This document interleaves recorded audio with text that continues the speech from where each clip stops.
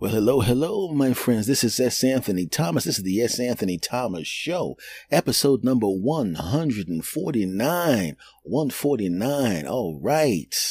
You know what, my friends? Let's just get right into business. I need to talk to you about this. I had a friend who told the truth, but the truth was so implausible, he got in a lot of trouble with his significant other. She didn't believe him. Fortunately, I was there to see the thing happen. And when I told her that it happened, because I have a reputation for being honest, she just completely went, "Oh, he said so? Oh, okay. Yeah, okay. So you saw it? Yes. You saw it? Yes. You saw it.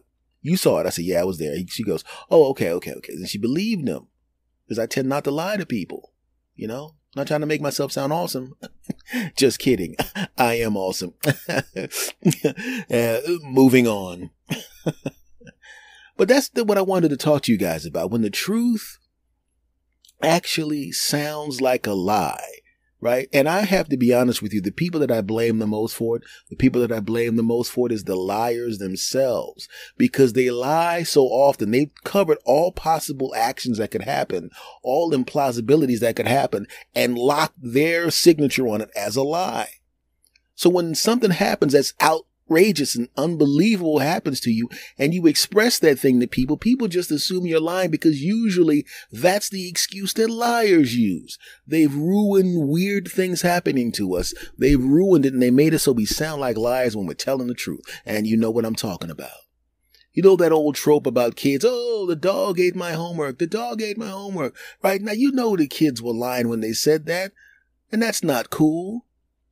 You know why it's not cool? Because eventually some kid actually had a dog eat his or her homework, had to explain that to the teacher, but there have been so many lying kids using that excuse, the teacher just automatically assumed the kid was lying. "Mrs. Johnson, my dog ate my homework." "You know daggone well, little Timmy, your dog did not eat your homework. You're lying. You're getting a week's detention," right? And then he opens up his book bag and shows her the chewed up paper, and she goes, "Oh, so you put in so much work to write on some papers and have the dog chew it up. If you would have put that much effort into your actual work, you wouldn't have to come up with this lie about your dog chewing your homework. Now you're getting 2 weeks detention," right? You do the complaint to your parents, and your parents are looking at you like, "I can't believe you went to that school and embarrassed us by lying to the teacher. Now she's going to think we're raising a liar. You're not a liar." And all the whole time you're doing that 2 weeks detention, when you come home, you're 2 weeks grounded. How about that? Give me those, whatever games you're playing, give them to me. You can't have those for 2 weeks. That's right. Right? And the poor kid's telling the truth the whole time. Meanwhile, the dog's sitting in the corner like, "Yeah, I bit up your homework. Next time when I say I want to go outside and play, you better put that phone down and you go outside and play with me. Your friends are cool, but I'm the dog and I live here. I'm more important. You better pick up that frisbee, run into the backyard with me, and throw that frisbee until I get tired of chasing the frisbee. And I'll let you know when I'm tired of chasing the frisbee, because I'll let you throw the frisbee. I won't get the frisbee. I'll walk back into the house, and then you'll have to get the frisbee. That's when you know when I'm done with the frisbee. And if you ever reject my time again, and I decide I want to play with you again, I'm going to chew up some more homework, and you're going to get in even more trouble, because they're going to be saying to you, "Oh, so you're trying that again," and you're probably going to get a month's detention and a month of being grounded. Yeah, that's right. And also, to teach you a lesson, I'm not going to say what happened, but I would just say you probably don't want to put your shoes right on next time. You might want to shake them out or maybe throw them away, okay? I'm not going to say what happened, but you don't have to take me outside to go to the bathroom now. Okay, Timmy? That's a lot of hatred from that imaginary dog, isn't it? You know what I'm saying. But that's the thing, man. Sometimes something happens to you when you think it's so outlandish that people are going to believe you. I lived in Los Angeles, right? I was working at an office job. You know what I'm saying? And this is 1.5 million years ago, obviously. I'm working at an office job, and the bank froze my bank account. Froze it. I hadn't done anything. There was a glitch in the system. And because it affected me, a lowly customer, and didn't affect them, the mighty bank, they kind of drag their feet. drag their feet fixing the problem. 3 of the longest days ever. I was just trying to live off of the cash I had in my pocket. Luckily for me at the time, the Burger King hamburger, whatever, the Whopper was like $1 at the time, right? Just you go across, I could walk across the street and get a Whopper. Didn't use my car, didn't want to touch my car because I had a tank of gas and I was going to milk that tank of gas. So I just walked to places I needed to go to. Wasn't going to mess around till I got my money back, right? I had just enough money to go over there to get a Whopper. I could get 2 meals a day. And my meals consisted of a Whopper and that courtesy cup. And that courtesy cup is one of the best things ever. I didn't know that was a thing. I don't even know if that's still a thing. But back then, if you bought a Whopper, I would really want some water. And they would give you this little small cup that I didn't even know they had back there. And they'd give you a cup of water with the big, Whopper, which was hilarious. And the McDonald's, okay, it's a courtesy cup. They give you that. Of course, a lot of people did not appreciate the courtesy, and they immediately walked around the corner. I don't know why they had the soda machine around the corner where they couldn't see it. But people go, thanks a lot. I'm now going to walk out the store. I'm definitely not going to open the door, dump out this water, and then fill it up with free soda. I'm definitely not going to do that. And they all did that. I didn't. That often. Don't judge me. Shut up. Like I said, the bank froze my money. I was broke. Shut up. Right? So it's 3 days. 3 days, and those 3 days were at the end of the month. And when the month ends, what happens after that? The next month starts, doesn't it? And what does the landlord want on the first of the month? You know what it is. It's called this new thing called, the rent. Now, fortunately for me, this landlord had a 5-day grace period that they would give you. I never used the 5-day grace period. I always paid on the first. I'd walk down to his office. Here you go, sir. Bang. Oh, that's fantastic. And he'd be happy. You're the only person that pays on the first. You're the only person that pays on the first. Everyone else waits till 5 o'clock on the 5th. That's what they would do. But this time I had to go down on the first and say to him, the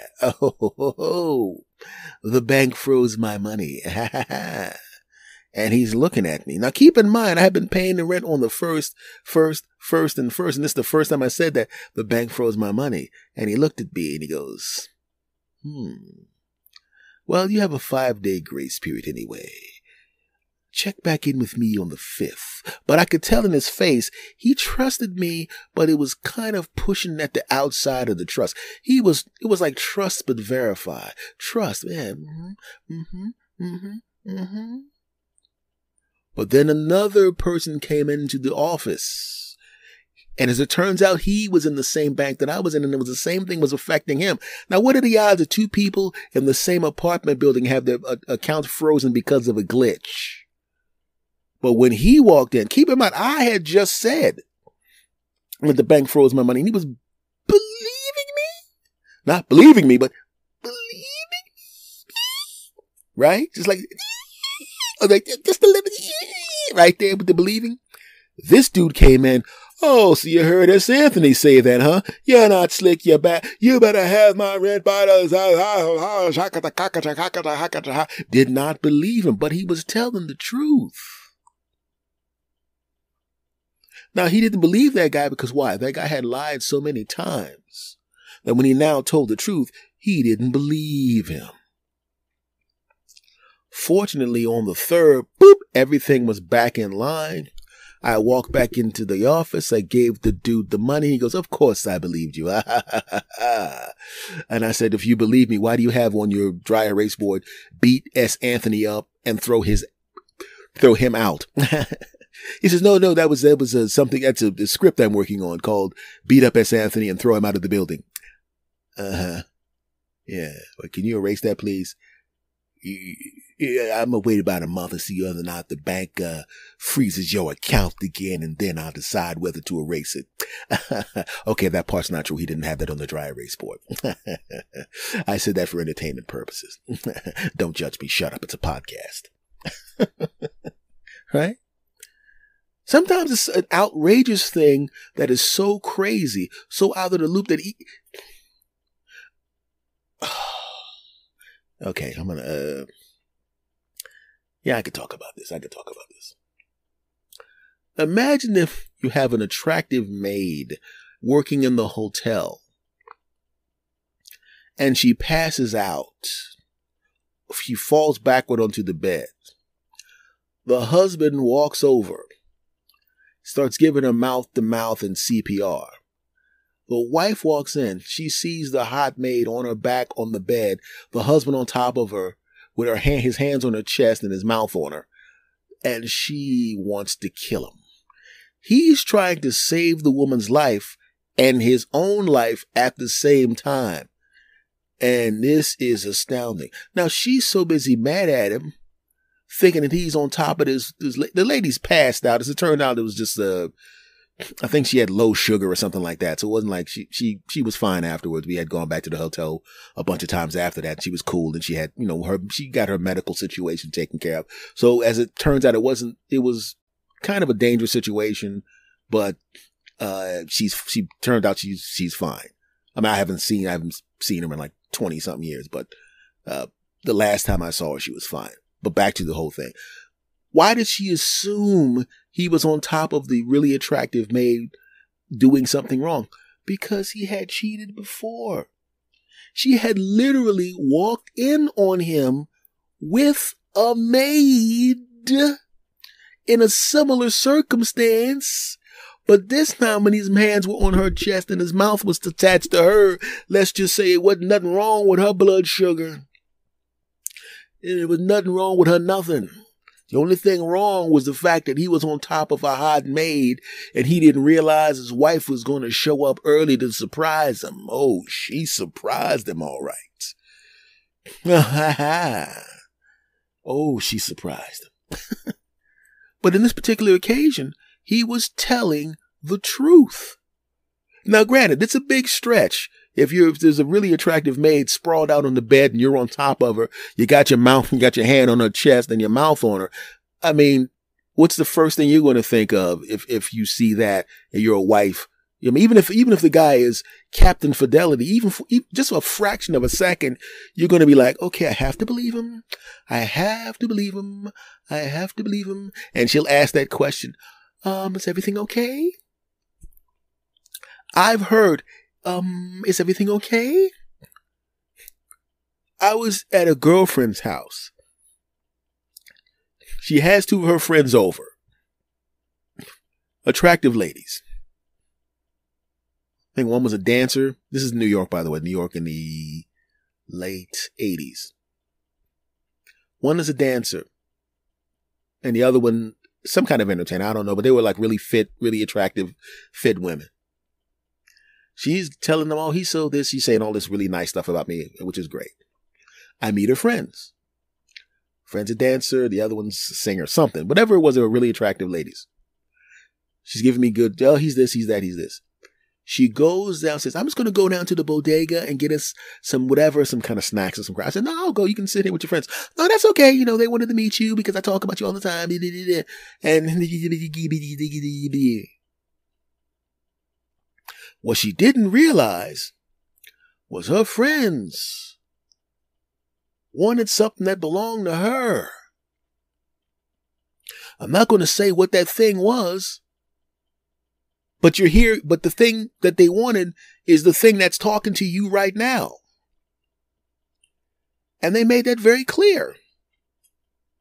How clear did they make it? I try to keep this podcast clean, so I can't tell you. And I'm sitting there going, I'm like, yo, at first I thought it was a joke. Right? And then the second thing I thought was, oh, I see what's going on. So at first I thought it was a joke. Like, I was like, yeah, okay, whatever you want to do, whatever. Yeah, sure. If both of y'all want to, ha, ha, ha. Okay, that's funny. And then they kept going. I'm like, okay, it's not funny anymore. And I'm like, oh, God, they ain't kidding. Right? And I was like, oh, man, I can't believe her friends are doing this. And then after that, which was the weirdest part, I started thinking, wait a second. She has her friends all up on me like this because, I see what it is. She goes outside. You understand? And then then I go, oh yeah, she's going to be back. And first of all, what I need to do, when I do what I do, it's going to take longer than it takes to go to some bodega, get some food and come back. I mean, come on now. Even as an old man, I take, you know what I'm saying? Not to brag, but back to the story. So I'm like, hey, I get mad at him. Hey man, I don't know how you guys get down, but I don't appreciate you guys coming on to me like this, right? So what's she going to do? Come busting back in the door? And then, when she comes back in, I'm going to tell her right now that if she don't want to be with me, she can just dump me. She don't have to try to set me up. And they're like, no, she's not trying to set you up. We just wanted, I was like, oh, she's not trying to set me up? She said, y'all just really wanted to, oh. Right? Now she comes back in, and as she comes back in, one of them is sitting on my lap, and the other one is leaning over the table trying to show me some stuff that rhymes with jests. Right? Now, keep in mind, I have fought these ladies off. I don't want to lose. I'm not a cheater. I've never cheated in my life. I'm not going to start now. Now, granted, if I had met either one of them and never knew her, then it would have been on like popcorn. But I was in a relationship with this lady, you know what I'm saying? And the last thing I want, the News in New York comedian who had a hot girlfriend. When she went to the bodega, her other two hot girlfriends tried to get it on with him. He said, what the heck, got it on with him. She came back and killed him. Film at 11. No, I don't want to be on the New York news like that. Right? So she comes back, the lady sitting on my lap. The other one's, leaning over the table. She walks in and she goes, so is everything okay?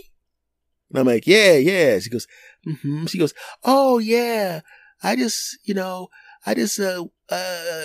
forgot what she said, but she had some lame excuse for sitting in my lap. And the other one had a lame excuse for leaning over the table, putting her, chest yummies in my face. But the thing was, I was like, hey, and they lied. And I told the truth. And she believed me, thank goodness. Thank goodness, man. Jesus. I mean, that particular girlfriend, man, oof. Fortunately, I had a history of telling her the truth, because that could have been bad, But what she didn't believe was that I didn't flirt with him, right? And I told her I did not flirt with him. You had to have look at them. There's no way you didn't flirt with him. Now, under normal circumstances, a guy probably would have flirted with the ladies. She's blaming me for them. So all of a sudden they're looking at me. She's looking at me like, you must have flirted with them. Look, I know you didn't cheat on me, but I don't like you flirting. All that crap, reading me up and down. Like she wasn't mad enough to drop me, but she was mad that, she didn't think I cheated on him. She just thought I was flirting, and I wasn't. And I told her I wasn't, and she didn't believe me. Meanwhile, her two friends are behind her while she's yelling at me. They were like doing stuff with their hands to indicate things, and, doing stuff with their faces to indicate things behind her back. I'm looking at them and I'm like, is this a sitcom? This literally is the kind of thing where if it was filmed, it would look like it was in a badly written sitcom where the person is being yelled at by the people behind them are making like obscene gestures about what they want to do. And then she turned around and looked at them and they'd automatically freeze as if they weren't doing anything. And the second she turned back to me, they're doing it again. And I'm going, why am I not wearing sunglasses right now? This would really solve a lot of problems. Now, as it turned out, everything was cool. That relationship was cool. It went on for quite a while afterwards. We broke up because, well, I'm not going to say why we broke up, but it rhymes with she's really, really jealous, even though I didn't do anything. Right?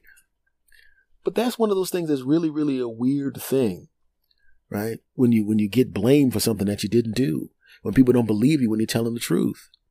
Because sometimes the truth sounds like a lie. And when the truth sounds like a lie, it sucks. Because you get in trouble for something you didn't do. So, what I would say to you, my friends, is this. If you see a liar, smack them. Okay, I can't advocate that because then y'all might actually go and smack somebody and then I'll get blamed for it. Do not smack the liars. Don't do that. I'll smack them. Okay, I can't even do that because I want them having to fight people that I don't want to do that. I gotta fight. Okay, listen, how about this? We're just going to agree that we're going to be honest, most of the time. I'm not going to say honest all the time, because you're not going to be honest all the time. Nobody's honest all the time. And if you say you're honest all the time, you just lied. Okay? So let's just, I personally, I've already taken the pledge to be honest the overwhelming majority of the time. Okay. And I want you to take it with me. You will take a pledge right now that you promise that you're going to be honest the overwhelming majority of the time. Okay. Unless lying will keep you from getting your behind whooped. Like if somebody's like, says, if there's a situation where lying will keep you from getting beaten down, well, you can lie it in, right? Or, if it's lying is going to keep you from getting physically harmed or keep you out of trouble, situation where you gotta get from point A to point B, you won't have to ever go back to point A. Okay, you can lie it in. Stuff like that. But for the most part, we're going to be honest, okay? Cool.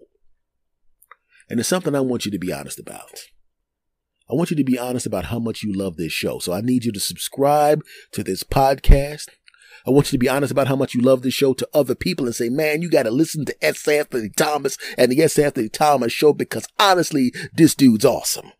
And I want you to be honest when you give them rate and review this program because you and I both know 5 stars is the best. That's the best way. Honestly. And I'm going to be honest with you. I love talking to you. Thanks for the feedback. Thanks for listening. Thanks for recommending the show to people. Thanks for all the kindness, my friends. I really, really do appreciate it in all seriousness. And I will see you again next time. You dig? Honestly. Take care.